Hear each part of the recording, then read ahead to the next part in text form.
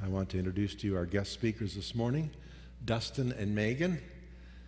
Come on up, yeah.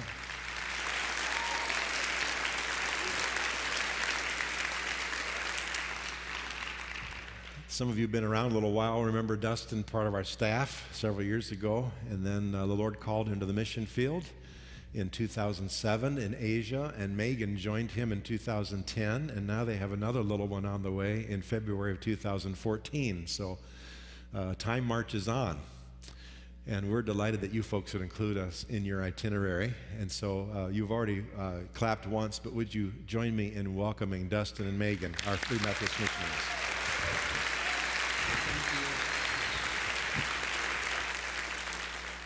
Thank you. It's always a joy to be back home here. We were just discussing how long it's been since I was here on staff, and I told Mark he hasn't aged one bit, although obviously my life has gone on. His has just stayed just perfect. We want to look at a passage this morning, a story of Jesus, and we want to unpack that a little bit, and we want to help you to see a little bit of what we've seen, the way the Lord has used that in our life, and the way we see that playing out in the Middle East. If you turn to Matthew chapter 14 and look at that with us this morning, we're going to share together, and hopefully you'll be blessed. We live and work in areas of the world that are continually on the news. We facilitate church planting and leadership development in Egypt, Iraq, Israel, and Jordan. If you've watched the news, you know that Jordan remains an island of calm amidst surrounding conflict, whether that conflict is Iraq or Syria or Egypt or Gaza or Israel or Palestine. There's a storm raging in the Middle East, and it's unpredictable in its nature and who it's going to hit next, how long it's going to last. Yet we serve a God whose kingdom is at hand in the midst of these storms that are raging. And it is our privilege and our joy to be able to stand here today and to testify to what God is doing in the Middle East, to testify to our God who calls us, who comes to us in order to call us to him, to testify about our God whom the wind and the waves obey, and to share with you this morning stories that you never hear on the news. So we'll begin by reading Matthew 14, 22 through 33. Immediately, Jesus made the disciples get into the boat and go on ahead of him to the other side while he dismissed the crowd. After he had dismissed them, he went up on a mountainside by himself to pray. Later that night, he was there alone, and the boat was already a considerable distance from the land, buffeted by the waves, because the wind was against it. Shortly before dawn, Jesus went out to them, walking on the lake. When the disciples saw him, they cried out in fear, walking on like they were terrified. "It is a ghost," they said, and cried out in fear. But Jesus immediately said to them, "Take courage. It is I. Do not be afraid." "Lord, if it's you," Peter replied, "tell me to come to you on the water." "Come," he said. Then Peter got down out of the boat, walked on the water, and came toward Jesus. But when he saw the wind, he was afraid, and he began to sink. And he cried out, "Lord, save me." Immediately, Jesus reached out his hand and caught him. "You of little faith," he said, "why did you doubt?" And when they climbed into the boat, the wind died down. Then those who were in the boat worshipped him, saying, "Truly, you are the Son of God." One thing, hold your Bibles open. We're going to take just a couple minutes and unpack this a little bit. One of the things that we have to keep in mind as we begin to look at this passage is where this lays in the life of Jesus. Here we have Jesus, who, as Matthew has been telling the story of Jesus, has begun to identify himself for who he is. The people began to come out early on in Matthew's story, and they began to realize that he was a very gifted teacher. He was a rabbi, a teacher that taught unlike any of the other religious leaders of his day. He taught as one with authority. And then as time kind of progresses, Matthew continues to tell the story, and they begin to realize that really he's more than just a teacher. He's a miracle worker. His authority and his teaching was beginning to manifest itself into tangible things that were happening in Jesus' life. People were coming to him, and things were happening. We also have to keep in mind that this is some of the worst time, in essence, of the Roman occupation of Israel. Here, this pagan Roman government who was ruling over what was once the Yahweh nation, of worshipers of Yahweh who had their own ability to make their own laws and to live life to the glory of God. Now, they were under this pagan authority that people were longing to overthrow this government. There were rumors amongst the countryside. People were talking about could this next revolt be the one that would overthrow Rome? Could we once again have our peace, and could we once again rule ourselves? What they were talking about, what the murmurs were about, was the hope that maybe the Messiah would come. Maybe the Messiah would be this great military leader, this political leader that would overthrow Rome and once again reinstate our lives like we want them to be. They didn't have quite the same understanding of the Messiah as what we see in the story unfolding, as what we see Jesus had, as we see God had in our story unfolding here. And so we have this type of an atmosphere, and Jesus is beginning to reveal himself in little ways, and the people are beginning to wonder, maybe this Jesus, this teacher, maybe he's the one who's the Messiah. Maybe he's the one that's going to overthrow Rome. And we see the story that comes right before our story of the water walking is the feeding of the 5,000. Here, people have evidently come from miles and miles. We believe they've come as far as the Decapolis, which would be the part of Jordan, the northern part of Jordan, basically, where we live. People have walked for days to come to the north side of the Sea of Galilee to hear this rabbi. In essence, I think what's taken place here is almost the most anticlimactic point so far in the ministry of Jesus, because the rumors have been spreading. The excitement has been raising. The disciples have been following him, hoping that maybe this would be the Messiah, the one that would make the big change. John tells us in the end of his story of the feeding of the 5,000 that clearly this was the point. The people were ready. They were ready to take him by force and make him their king. This is the point that the disciples had been longing and hoping for. But Jesus had a different idea. And so our story begins in probably one of the most disappointing atmospheres that the disciples have had so far. Here, Jesus makes them get into a boat, and he sends them out into the sea to get away. He dismisses all of the crowds, people that had come from a far distance and wanted to make him their king. He sends them away. And he retreats up into the hills to get away from everyone. We know what he was doing. He went up to pray. We know that he was talking to his Father, continuing to better understand the Father's plan for how these people would come to know him as the Messiah. But the disciples didn't know that quite yet. They still didn't quite get it. They weren't quite sure what was going on. And so our story begins with what had to be 12 extremely disappointed disciples retreating out into the water. Now, this is in one of I think the reason we chose this passage a long time ago as a couple to kind of wrestle through is because we just love the Sea of Galilee. It's not, we can see it literally from our house about 2 hours away. This is not a Sarah Palin comment, but about 2 hours away, not from our house, we can see the Sea of Galilee. It's a beautiful tropical oasis in this basin all around. The sea is about 700 feet below sea level. The mountains around it are 2,000 to 4,000 feet above sea level. Dry, arid all around, and yet warm and tropical all around this water.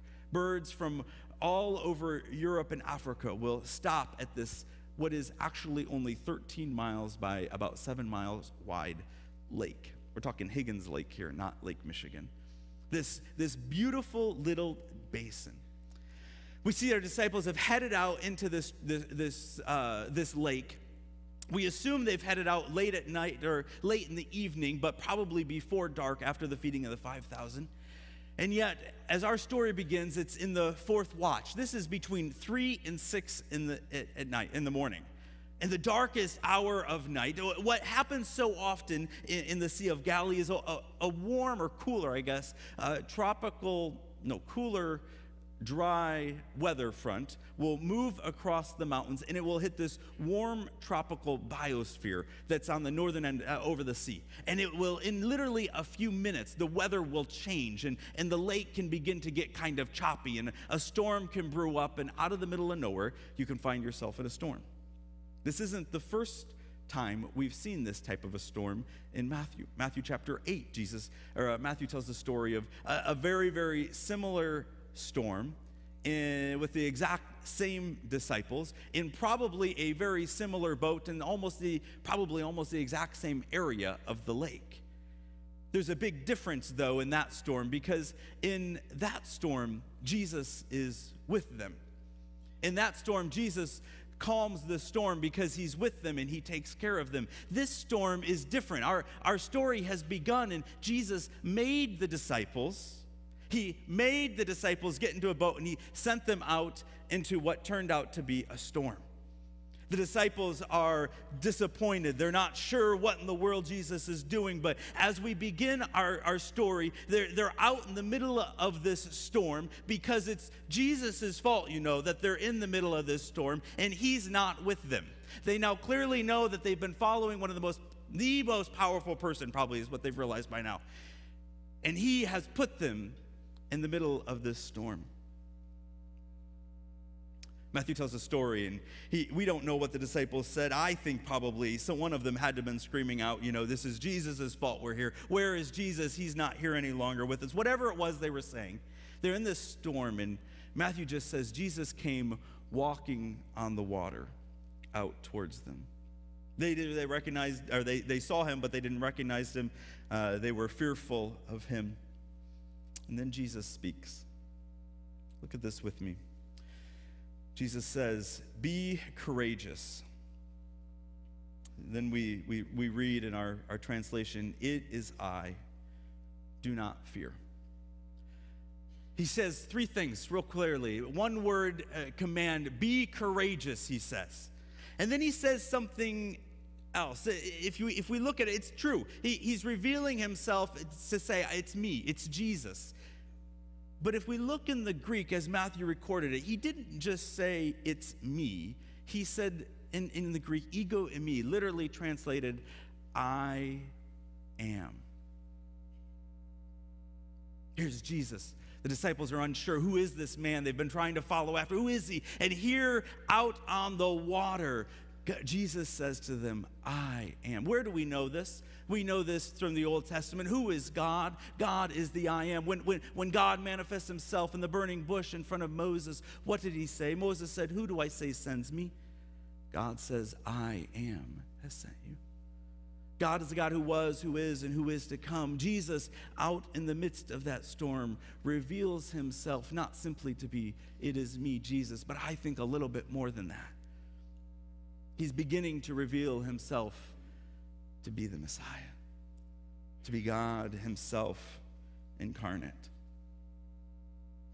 There's a lot we could do with this, but as Megan and I began to wrestle through this story, we kind of live in an area where it's a little stormy. If you haven't watched the news, there's some big storms that are in process right now in our region.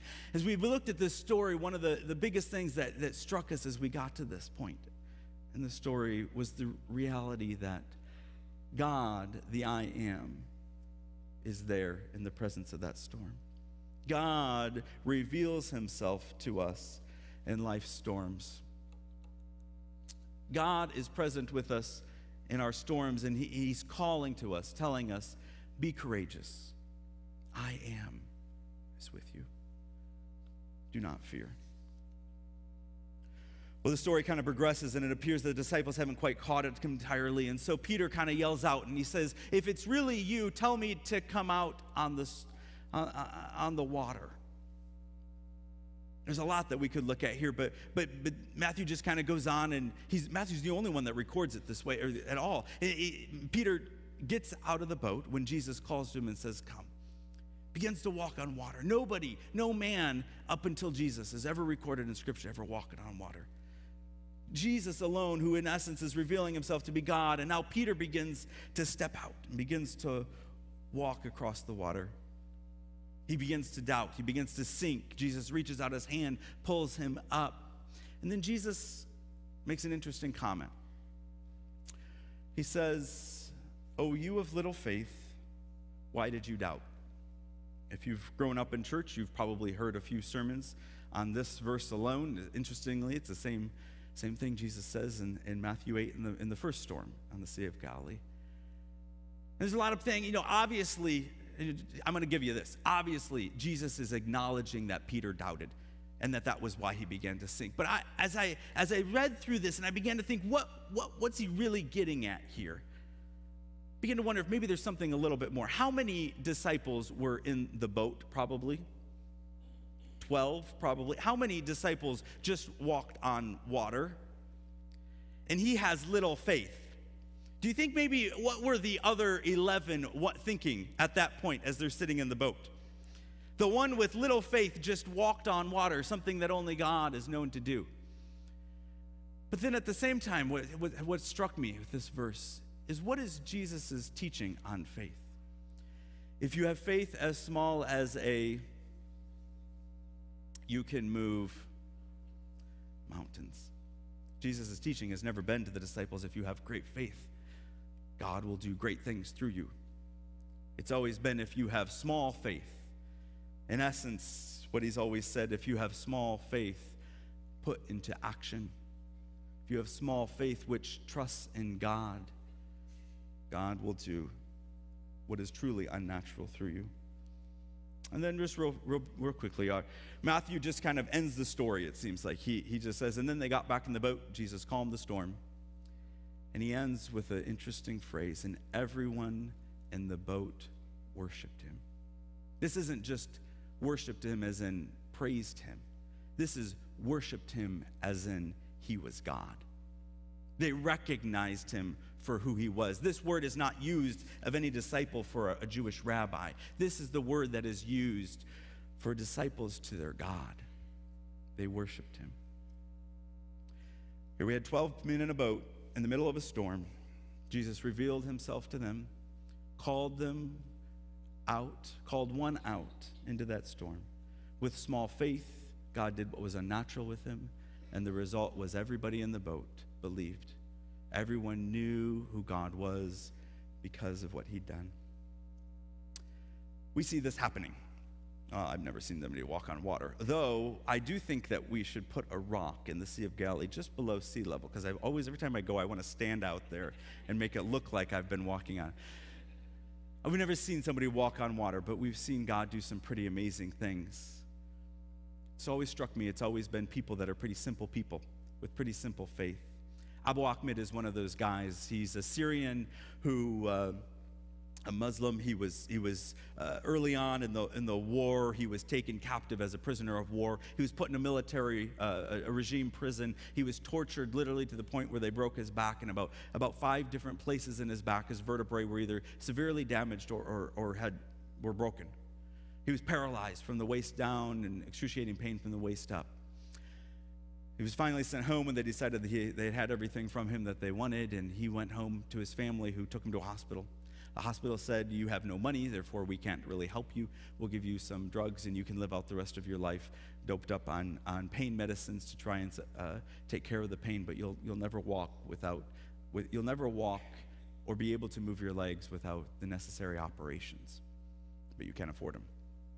Eventually, as the war progressed, and this war seems to have no end in sight, his family decided they needed to get out of Syria. And so they managed somehow to have him transported.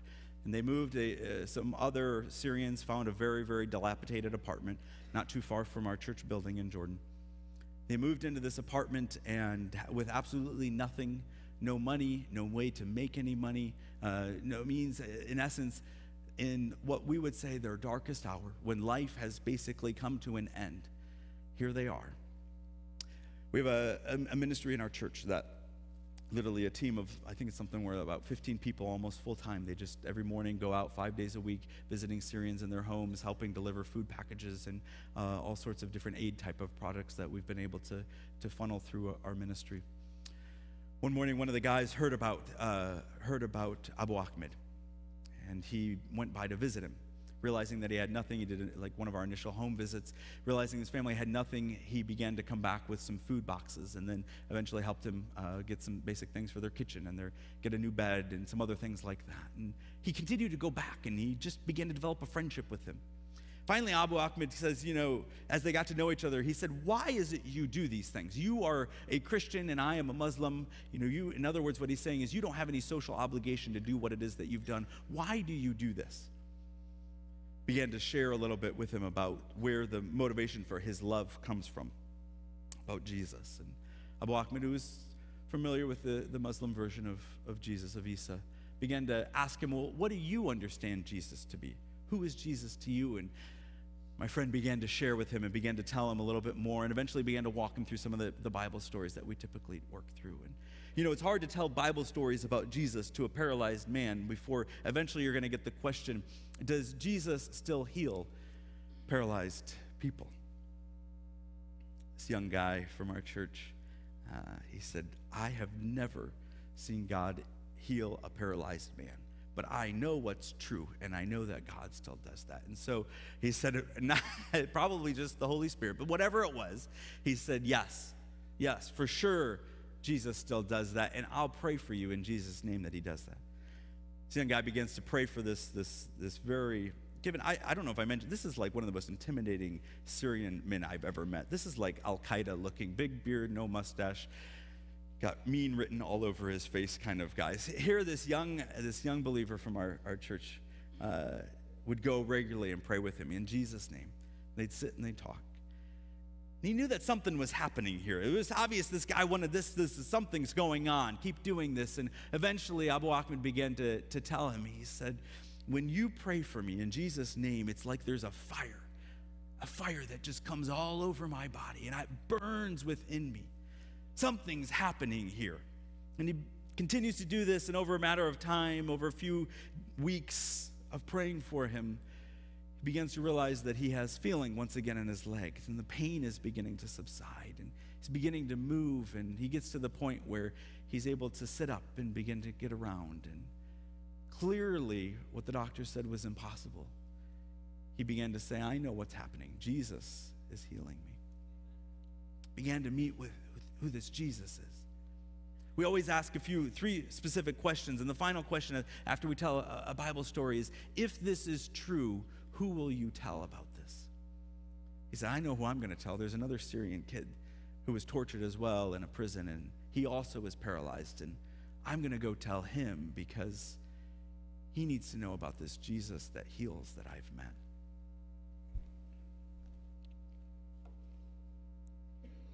Working in the Middle East, we've heard story after story of Jesus encountering Muslims in the night through dreams and visions. But I had never known anybody with this experience until I met Fadia. Fadia came from a Muslim background family, though she probably was not devout in any way. She probably did not practice or know very much about her religion. She was born in Baghdad, and she was raised in an unstable home.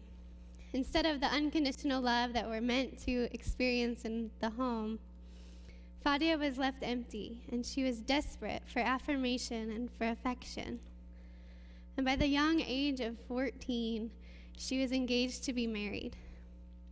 It was broken off because this man was an alcoholic, and it was clear that he would not be the one to give her the unconditional love that she was looking for. So she graduated from high school and found herself once again in a relationship with an older man. They were engaged, they were married, and they quickly had a son. But it was not long before brokenness consumed their marriage, and this man as well turned to alcohol. Once again, Instability and brokenness filled Fadia's home, and she came up short of the unconditional love that she was looking for. One night, the abuse climaxed into an actual threat upon Fadia's life. Had it not been for her son screaming, she probably would not have made it. Just in time, the door was opened, her husband was startled and fled, and that night, Fadia stayed with her Christian neighbor. And in the middle of the night, she had a dream, and a man dressed in all white came to her, extended his hand, and said, "I am Jesus, follow me." Fadia tells us that the peace that she experienced that night in that man who extended his hand to her and that invitation was a peace that she had always longed for, but never, ever experienced. And she knew that for the sake of finding that peace in a long-lasting way, she was going to have to follow that man who she encountered, whose name is Jesus, no matter the cost. Fadia began asking who Jesus is and how to follow him. She began asking the evangelical community. She began searching the Bible and the Gospels.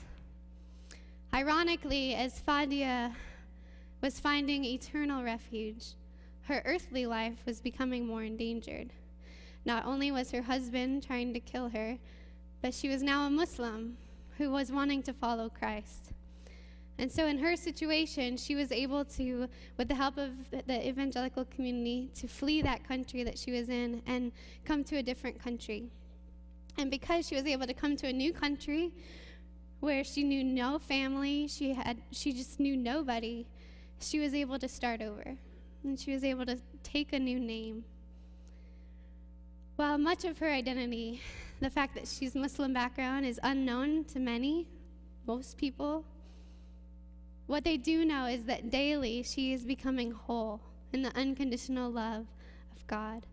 She daily visits the homes of Syrian refugees, exhibiting an unusual joy as she herself is a refugee, a joy that is worthy of their questions. Many in her boat, Syrian refugee women, Muslim background, are asking questions. And they're hearing about Jesus and the eternal refuge that he is offering. The cost of sharing could mean her life, she tells us. But the cost of not sharing is even greater. We don't know what your storm is. We don't know if the winds just started or if it's the fourth watch of the night and you are wondering, where is Jesus? Is he with me? Maybe you're wondering, like the disciples, why did he make me get in this boat in the first place? Maybe your storm is in a relationship, in your home life, your marriage, your workplace. Maybe your storm is in your finances, uncertainty about future plans. Maybe it's an undefined health problem. Or maybe it's an explained health problem through a diagnosis that is unwanted. Maybe anxiety regarding any of these or more is a frequent storm in your life. Maybe you're in a season of loss and pain. And we want to encourage you today to take heart, because Jesus is. When you cry out from the depths of your heart asking, is he here? Is he with us? We pray that you would hear him say, I am. I am. Jesus is in your storm, and people are in your boat, and they're watching. They're watching how it is that you're going to recognize Jesus, and they're watching how it is you're going to respond when you do recognize him. So what will you do? Will you do what's natural? Will you cry out in fear? Will you stay in the boat? Will you let bitterness deaden your dialogue with Jesus? Will you pretend you never heard him say, come? Or will you recognize Jesus' call to come as a call to do what is unnatural? Will you allow God's Spirit to manifest his love and peace and joy in your home, in your marriage, in your workplace, when the only explanation is the power of the Holy Spirit? Will you dare to believe that Jesus is coming to you on the water? If you have not yet recognized him as being with you, will you dare to believe he's coming? And will you keep asking if it's him until you know that you've heard his voice and his call? Perhaps Jesus is calling you to let him cleanse you from self-interest, to let his love define you so completely that there is no room for any other definition of who you are. Perhaps he's asking you to make your surest, deepest attachment be to him, receiving him as your first love. Perhaps he's asking you to forsake all self-effort and fall into and rest in his mercy and grace. No matter what your storm is or what you're naturally inclined to do, the reality of Jesus being present with you is that you can hear his voice and you can be empowered to do what is unnatural. Jesus doesn't come to us simply to stop our storm. He comes to us in the midst of our storms to work a miracle in and through us so those in our boat will believe. He wants to do something in and through us so that others believe. He will call us out of a boat of complacency onto waters of trust, waters of praise, waters of intimacy. And those in our boat will be invited to join us in that place of worshiping him for who he is, for he alone is worthy. 12 men were in a boat. In the midst of a storm, Jesus revealed himself to them. By the small faith of one man, stepped out, and God did something unnatural through him. And everyone there believed. I don't know what your storm is. I don't know what unnatural thing, what countercultural thing, I don't know what that is that God wants to do in and through you. But I know that there's people in your life that God wants to reveal himself to in and through you. Can I pray? Father, would you just continue to make your presence very evident to us in the midst of the storm? Would you reveal yourself to us in a fresh way? Would you call to us, call that we would hear that word come? Would you give us the ability to put what faith we have into action? Would you do a big unnatural thing through us? And would everybody around us come to know who you are because they've seen you in us? It's our simple prayer. Amen.